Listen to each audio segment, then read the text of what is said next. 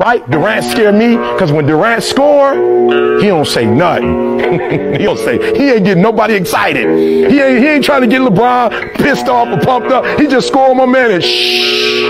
Only thing he does at the end of the game, he kiss his mama, he hug his brothers. All right, I'm out. Game over. Shh.